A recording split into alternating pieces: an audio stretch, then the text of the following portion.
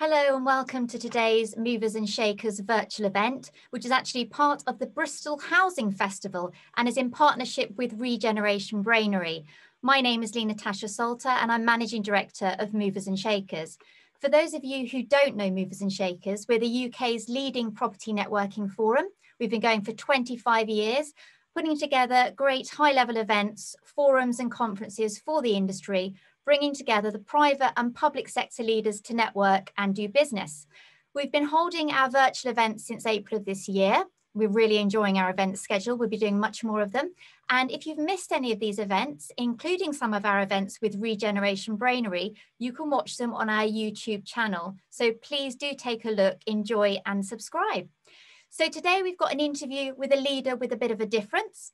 So first of all, I'd like to welcome Marvin Rees, who is the Mayor of Bristol, of course, and he's going to be interviewed today by 5 Brainees from Regeneration Brainery. So what is Regeneration Brainery?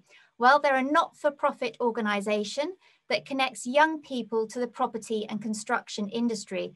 Their mission is to make our industry inclusive, to include some of these bright young minds.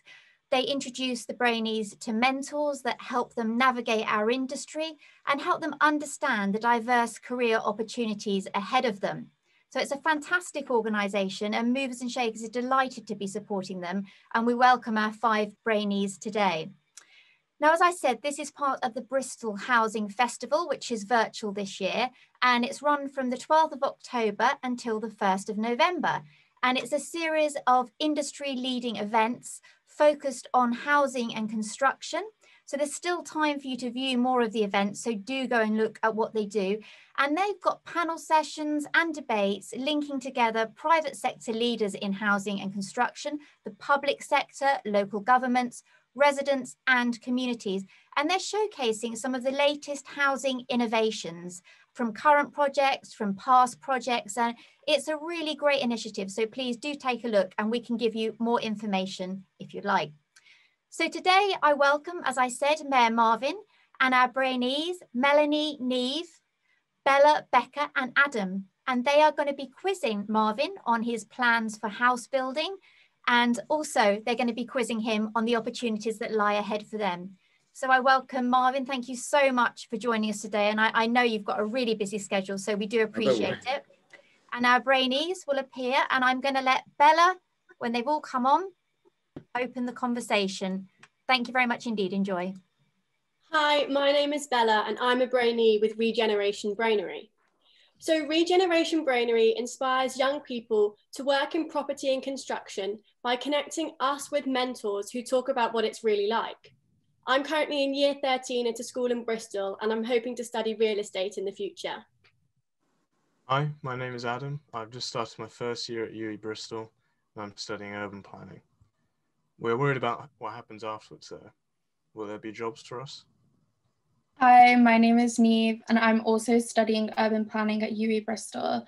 Thank you to the Bristol Housing Festival for inviting us along. It is the first time Regeneration Brainery has Facebook Lived an event. Hi, my name is Melanie and I am studying architecture at Liverpool University. I would like to welcome everybody today to our interview with Marvin Rees, Mayor of Bristol. Hi, I'm Becca and I'm doing a degree apprenticeship in building services engineering. Hello, Marvin. Hi, you okay? Yeah, so, good. Marvin, our first question is, what does the mayor do? So it's really varied. I've just got off a call to a primary school, actually, with a whole class asking me questions.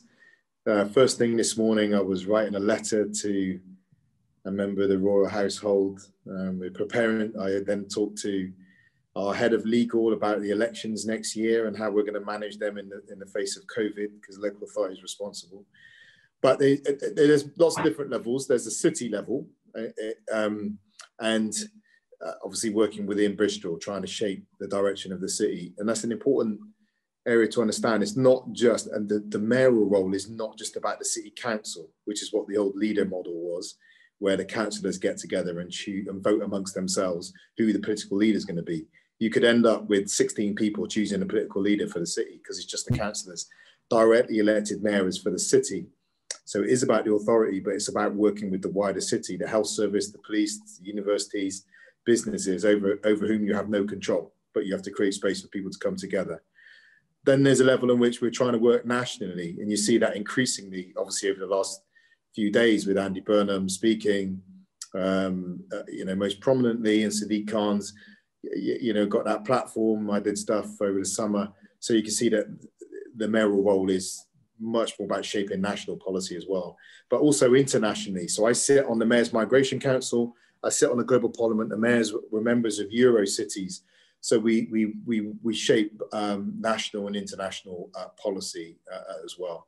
So it's a new kind of political leadership in the country, actually, relatively new. Okay, so you spoke nationally there. And in 2017, the Sunday Times called Bristol Britain's most livable city. And a few weeks ago, Nick Walkley from Homes England said Bristol was the best city to invest in the UK. So what is Bristol doing right? So it does offer a good standard of living. Lots of green space, the train connections from London are fantastic for people moving from London. We're attracting very attractive businesses. Channel 4 have chosen Bristol to be its new home.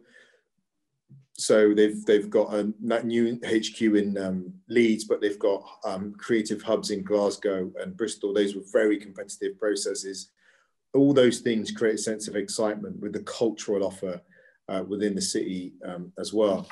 I'd say, I just always put this in, it's important that to recognize that we're a city of contradictions as well. So about 20 to 25% of our children in Bristol are at risk of hunger, right? This is not okay, right? Tens of thousands of people are not a part of this amazing story that's on offer. So I always have to say that, and that's what we're trying to tackle. But what we've done, which hopefully makes Bristol attractive, is we've really been open and pretty ferocious about our political intentions to get stuff built here. You see I get this line, "What's Marvin done?"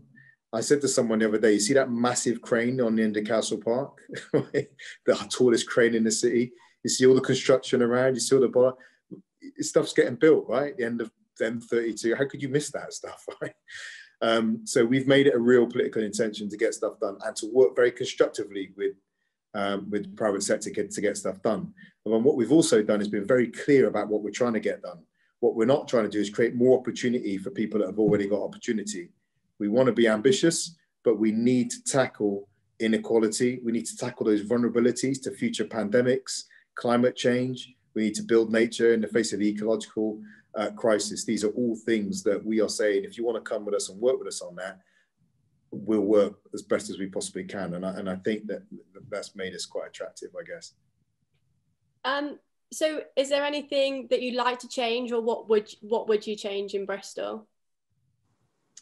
Oh, the inequality within Bristol is and the fractures that underpins race and class fractures across the city. These are hugely significant. We're the only city outside the southeast to make a net contribution to the Treasury, and yet we have 6 areas in the top 1% most deprived in England. That's remarkable inequality within Bristol. Over 40 in the top 10% most deprived. And you know what those areas are if you're from Bristol. It's the Hartcliffe, Lawrence Weston, Withywood, Southmead, Lockleys, Lawrence Hill. They're pretty, Avonmouth is pretty straightforward to identify these areas. So I think that scale of inequality in a city like Bristol is an embarrassment. But what I've been proud of is that the city is no longer shying away from that. I've always felt that Bristol liked to talk about balloons, bridges and Brunel, but never really dealt with the fact that children in the city are growing up hungry. But we have made inclusion and tackling poverty. Last year, we ran a big campaign around period poverty that Helen Godwin led. Amazing companies stepped up. We did a whole drive to recruit foster families. We've started to think about those people that are too easily left behind by our phenomenal economic success. And I think that gives the city integrity. So technology is changing property and construction processes. So where do you think the jobs will be in 5 years' time? Well, they have to be moving to the green economy.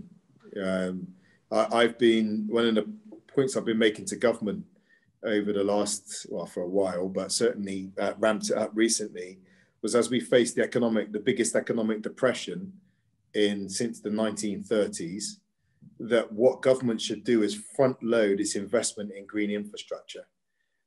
We want to regenerate Temple Meads.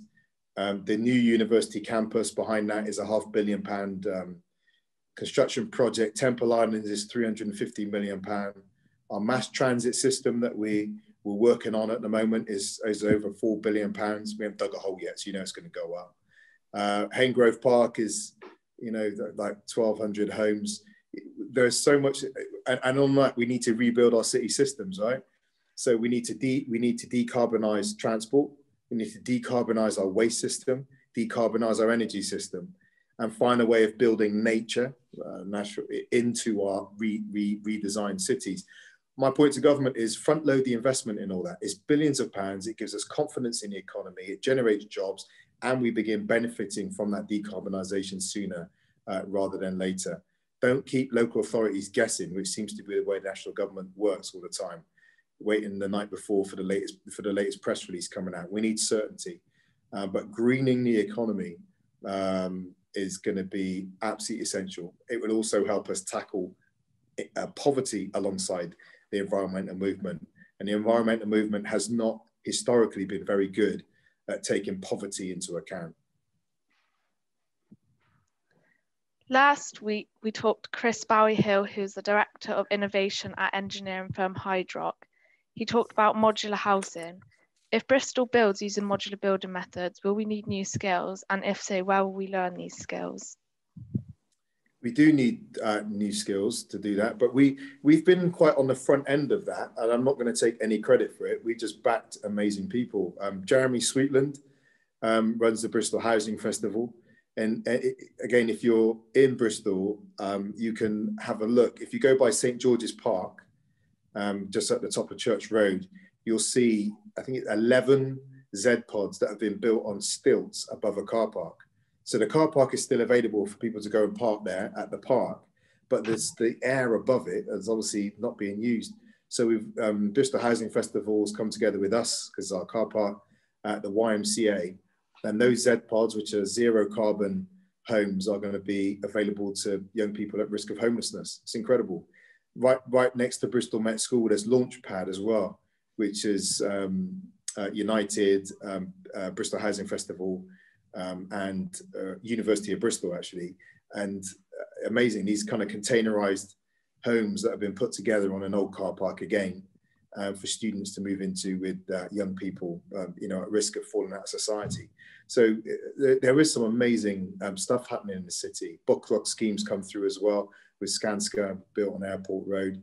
But yeah, we will need those new skills.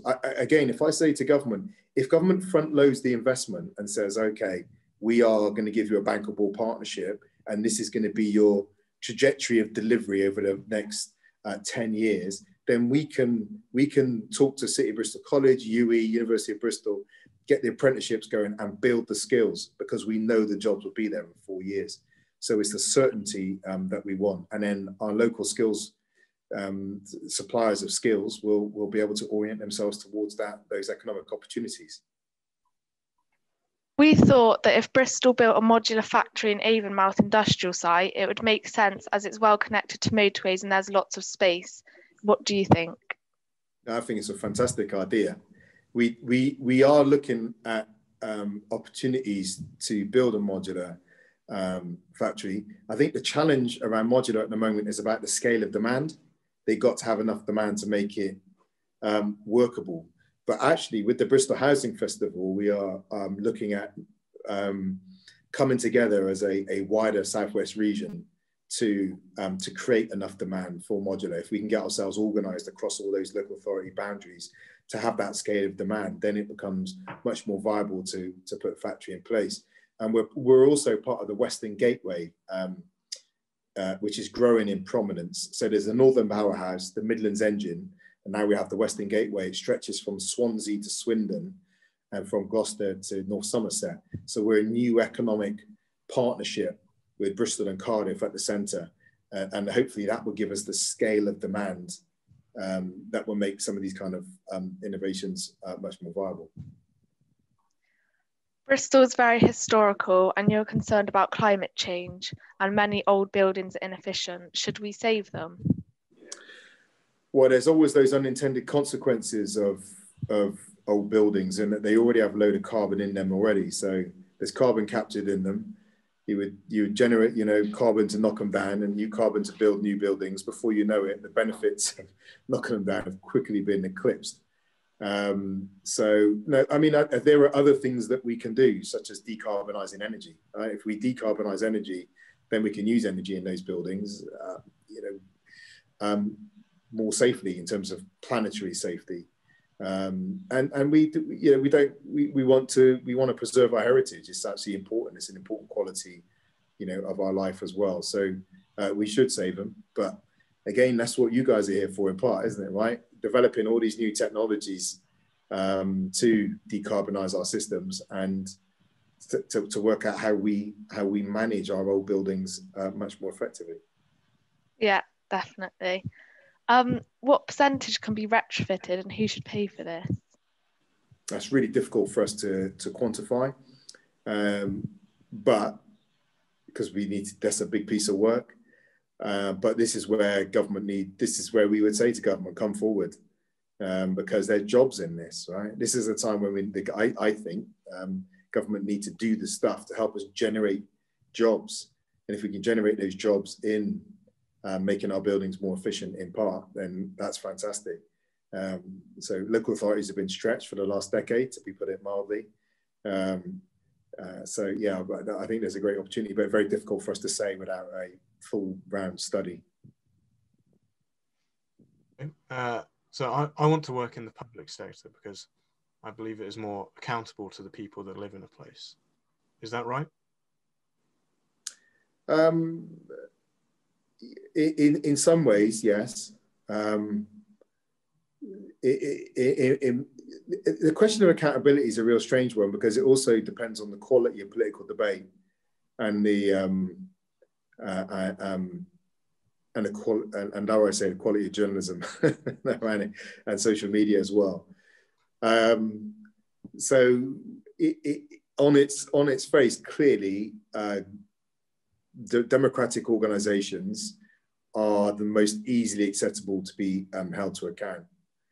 I would say though, don't trap yourself solely in the public sector. You know, it's good to be really multidimensional. It's important that we understand each other. So when we started working with developers, and I don't come from a development background. I worked in the BBC and then I worked in the voluntary sector, worked in the health service. I think when you go into any conversation, the important thing is to understand where people are coming from. We live in a society today where if people don't, and this is a social media problem, I think in part, if people don't understand someone, they just make the assumption that they're evil. And there are some people like that in my realm of politics. Any developer, anyone who's trying to build buildings is just evil. Right? We've got to work out what they need. So we said to developers, look, you're a company, you've got to make a return. We recognize that. We're a city, we want affordable housing. So how can we have a conversation at the earliest possible time so that you get what you want and need, and you do need that as a company, and we get what we want and need as a city. Let's have the chat. Let's just be grown up about it. And hopefully that's been part of the thing that's created a culture in which people want to work with us. So I would say going to the public sector is absolutely fantastic to do that, but be open to having some experiences in the private sector so you understand that world firsthand. At the same time, I think it would just add to your value. Thanks. Do you think companies are more efficient in the public or private sector? Oh, I don't know. That's a difficult one. I think there's a lot of myth about the inefficiency of the public sector. Now, there are sources of truth in it. But I'll tell you, when I was at the BBC, right, I'm not doing them any favors, but people would print, you say to someone, have you got that phone number? They type it, print the page and give you a piece of A4 with a phone number on it. I mean, and the bin at the end of the day was stacked with coloured paper, by the way, with all the chemicals on it. I mean, big organisations can suck up inefficiency. A local authority, we have to be phenomenally, people would say the public sector is, you know, local government is not efficient, and we do find inefficiencies. At the same time, think about the multiplicity of challenges we take on. We're having to try and drive the economy while recruiting foster families, you know, while taking care, while filling potholes, while advocating for the city and the regional economy on the international stage, while shaping national government policy. Well, I mean, there's so many things go on a relatively small financial base. It's absolutely incredible. I just say it's difficult for me to say, but just be the kind of manager yourself that really drives for real delivery. Okay, so COVID-19 has massively affected our city, and people cannot afford to pay their rents and mortgages. How are you planning to help? Well, I just got off the phone this morning. We had a cabinet meeting, and we're setting up a COVID recovery fund. We are part of a whole range of cities. In fact, it includes Gordon Brown's working on this as well. That's really urging government to protect jobs, to keep people in employment in the first instance. The danger is that we go into an economic depression in which people fall out of employment and we try and get them back in. That's a very expensive way of doing it. It's all expensive, but you end up with the mental health consequences of people losing their jobs, the family instability, and all the other public services that kick in when societies and families begin to fall apart, as they do during economic depressions. So we're urging government to keep people in employment as much as we can. And as I said, we're urging government to bring forward that investment so we can support jobs. But it's going to be a challenge in Bristol. You know, if unemployment goes up to 10%, that's looking like 24,000 people. And we know that that will not land equally across Bristol. We've already seen growth in unemployment disproportionately high in Avonmouth, Lawrence Weston, Lawrence Hill, Hartcliffe, all the usual areas you'd expect it to be happening. So it's going to be a massive challenge for us. But oh, sorry, if I can just say, the other thing we're doing is we're not doing it alone as a local authority. So every Wednesday at 12:30, I have a city leaders call. Heads of the universities, police, Business West, trade unions, voluntary sector, schools. So we've got this regular rhythm in Bristol now where there's about 15 to 18 leaders of the most prominent organisations in the city come together to acknowledge, recognise and try and develop solutions to key city challenges. Okay. Great, thanks. So what is the future for students living and studying in Bristol? Well, right now it looks like a very challenging one. Our COVID cases our numbers are really coming through the student population. Interestingly, so you know, it's not necessarily being transmitted through university life, like in terms of teaching, because those environments are really pretty COVID secure. It's living, and that's where the virus is being transmitted, in those everyday social interaction living environments. So that's where it's happening. Having said that, the universities are managing it very well. So, I mean, I'm sure there's challenges of living in halls and getting food for anyone that is locked down, but they've had a plan in place for a long time to enable students to come back, and it was responding to this. So at the moment, it's going to be a challenge. In terms of the economy, that depends on how Bristol fares. I think Bristol's economy is pretty resilient. It will take a hit. We've lost 8,000 jobs in the city already. I mean, we have 8,000 fewer jobs. But so it will take a hit, but I think compared to other parts of the country that will fare pretty well. So for students coming out of university looking for work, this will probably be one of the best parts of the country to be in. Thanks. So what good changes has COVID-19 brought to Bristol that you would like to keep? So we find out who we are during times of trial, right? And what's been quite amazing is to see how the city's been able to come together and work for common aims. It's really built a camaraderie. for any of you that play sport, you know, it's like, it's in battle that your team is built, isn't it, right? So, you know, we've had a fantastic food distribution network in the city. It's been quite phenomenal to see it. We'd already done a lot of work on child hunger, but that then oriented towards just making sure that families didn't go without food. So it's been amazing to see that.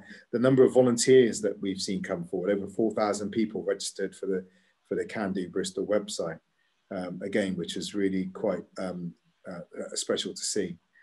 There are a few practical things as well that we've tried to capture. One is the improved air quality. So we've taken the opportunity to close Busgate Bristol Bridge and close Baldwin Street through traffic, pedestrianise the old city. That's because government put money up for active travel, so we're able to bring that through. If we can keep that in place, then we won't have to charge. So basically the option is we have to deliver compliant air. We have to introduce clean air zones that charge non-compliant vehicles. But if we can deliver clean air through changes to the way the traffic movements around the city that we've introduced, then we won't have to go down the charging route, which we're very concerned about because of the impact on low-income families and businesses during the biggest depression. So we want to avoid charging if we can. And I think too, right? So city leaders travel a lot, right? There's a lot of miles put on the clock and you have to be there. And I think this will enable us to reduce the amount of travel miles that we put in, which means being at home a lot more, being in the city, and reducing the burden of our jobs on the planet.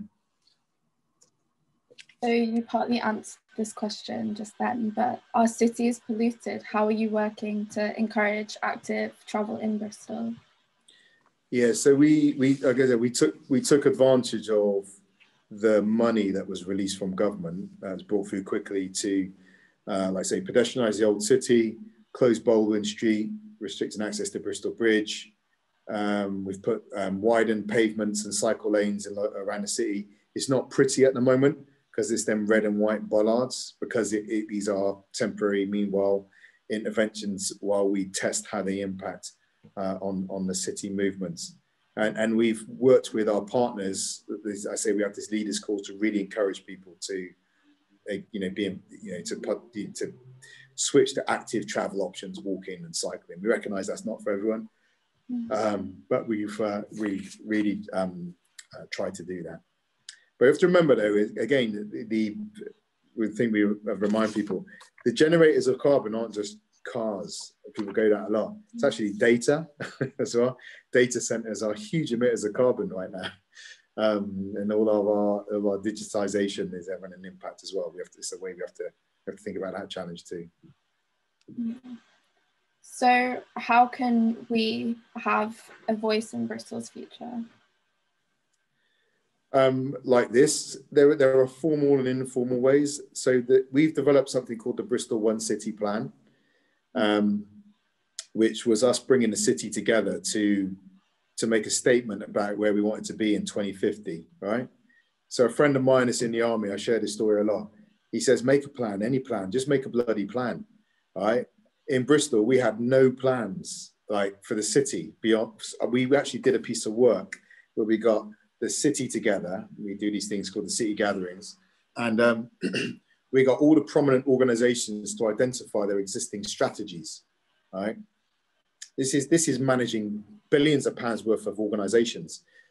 In 2017, we saw there were very, very few strategies that went beyond 2022. So we were planning for like 5 years. So we said, no, we've got to have a longer term view on that. So we went for 2050. Now that plan, the One City Plan, has an email link to the 6 strands that make up the plan: health and well-being, homes, communities, transport, education, environment, and economy. You could take that plan as a group, you could look over it, and you could email any comment you want on those strands. So each strand identifies 3 aims every year up to 2050. You can make a comment on that. You could also attend full council meetings and cabinet meetings and make statements and ask questions. I'd encourage you to do that actually, but particularly when papers are coming to cabinet that are to do with city regeneration.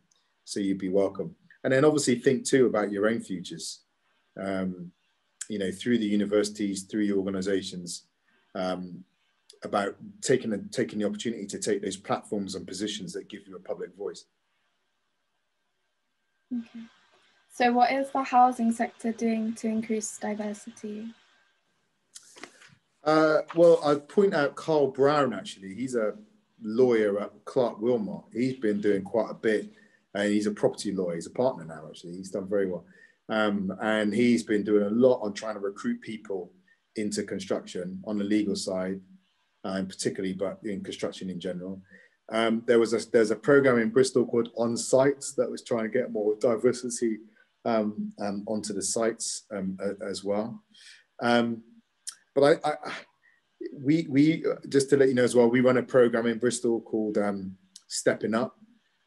First year it was around Black and minority ethnic people, and then the second year is women and disabled people. So it's expanded out to those groups who often get stuck on the trajectory, the career trajectory, and giving them a year of mentoring and support.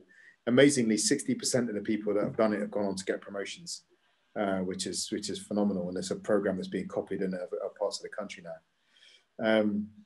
So, I mean, but the housing sector as a whole, I think there is a recognition of the need to bring diversity into the organizations, not just, and I was at pains to point this out, not just because it's a nice thing to do or because it's good social justice, but accessing the diversity of thought makes your organization more dynamic, more innovative.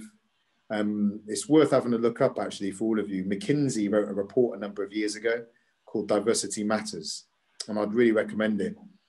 And it says that if you look at commercial companies, and McKinsey's not some kind of bleeding heart, you know, do-gooder, this is a global consultancy and all that, but companies that employed women in leadership were about 15 to 18% more likely to outperform the market. Companies that had minorities in there as well were about 28%. So McKinsey say, so get with the program. You either start recruiting a diversity of thought or you're going to get left behind. And I think the more and more private sector companies are recognizing that and making efforts, but they don't quite know what to do. So, you know, we're trying to work with them. But then look at what we're on now, Regeneration Brainery. This is part of it too. You know, the companies and the sectors need a helping hand. And this is a fantastic example of that too. The Brainery introduces us to mentors. Have you ever had a mentor? I've always wanted to have a mentor, but I've not quite had one. The closest I got was a guy I met at Yale University, a very clever guy, David Berg. He's a psychologist. And he said things to me. We just struck up a friendship, and he has said really amazing things to me over the years, really insightful things. And I took that. But I've never been able to sustain it. I don't know. I've never found the right person. But I recommend you all do it if you can, particularly at your age. And I'll tell you one thing. I did try and set someone up once. I say take a risk. If there's someone in the sector that you just think, yeah, I'd love to know how they managed to get to where they got to, learn about them. Just go away and do a bit of research. And then write them a letter, evidence that you've actually taken the time to learn about them. Tell them how impressed you are about their journey. Tell them you'd like to know how they did it and see what they say, see if they'd be up for spending some time chatting to you. I bet you most people would be like, wow. You know, it doesn't matter how rich and famous people become, you know, that kind of personal feedback will probably make them feel very special and valued. And they might say, yeah, why not? I'll give you a call. If the call goes somewhere, then you've got yourself an ally too. Even if they're not a mentor, they could just be an ally.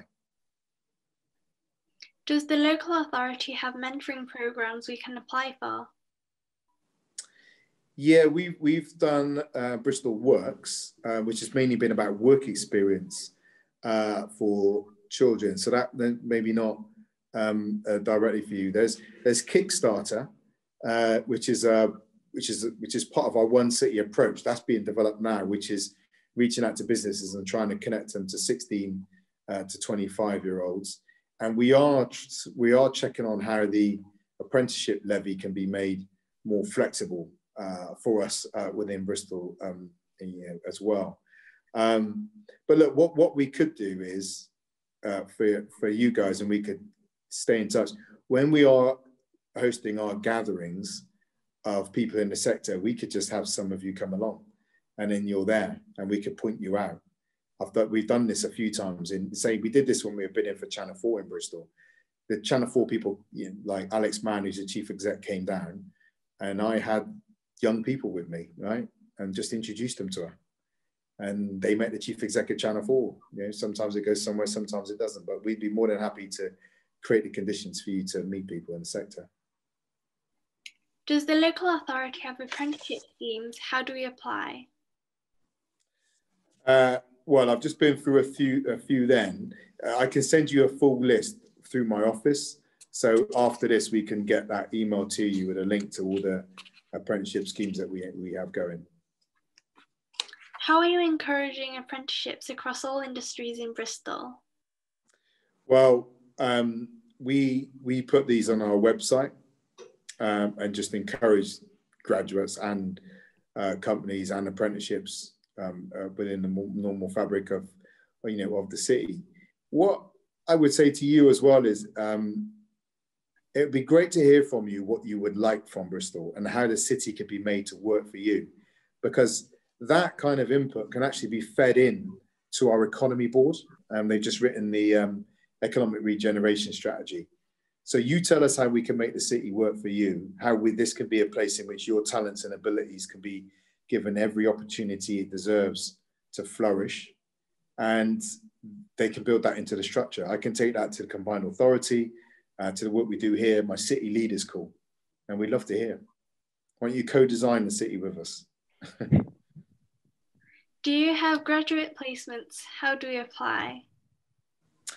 I'd have to check. So you apply through our website. I'm not sure which ones are live at the moment, but all the graduate placements will be listed on our website.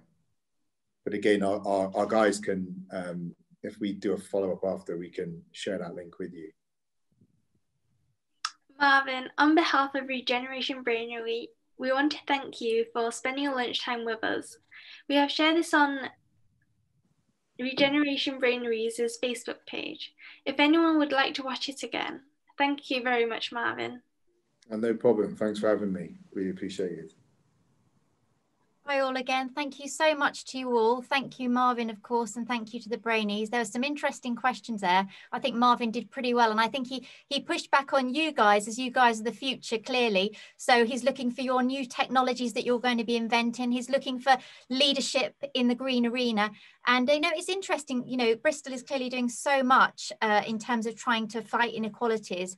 And he's clearly invited you to get involved. So I absolutely love that. And I know your Regeneration Brainery will follow that up. And I think you guys should get involved in the city plan. And I think, you are the future. You've got all the opportunities. And clearly, Marvin has a very busy job. I liked his advice of getting involved with the private sector as well as the public sector. And I know a number of people in our industry that have found that so valuable to really get experience with developers and private sector before moving into the public sector.